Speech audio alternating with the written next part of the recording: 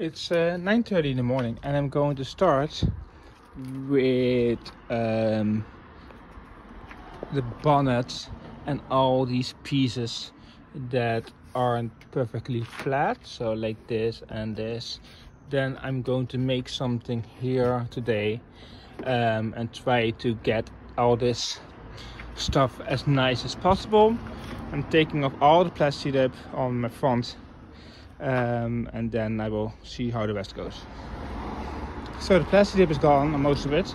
I started with the back here to create a smooth transition between the scope and the rest of the bonnet, which basically, because there's a gap, it has to go down slightly and then to make it look nicer. So that's what I'm doing right now. Now I'm going to fill up all the tiny little holes. Here's the bonnet all sorted. I think it's the best I can do. It's all smoothed out, as you can see there at the back as well. So hopefully when I put the plastic tape on, it looks like it's supposed to be. Then the other thing I did, because I smoothed this out a lot, so it's actually now normal, and because I noticed that this area wasn't great, so I had some body filler. Going to fill this up, sand it down, and then do the plastic dip on all this side again. And here we go, plastic dip. So I'm going to start with the bonnet. It should be clean enough to do test spray and see how it looks. So here's my car again, all sprayed and everything. So I fixed a crack over here on this side, as you can see. It's maybe not perfect, but it worked. I didn't bother taking all the plastic dip off today. Still have to fix my lights. And you can see here it's it's a bit dusty, but you know. Then I sprayed the whole car again, so I'm done to all my plastic dip.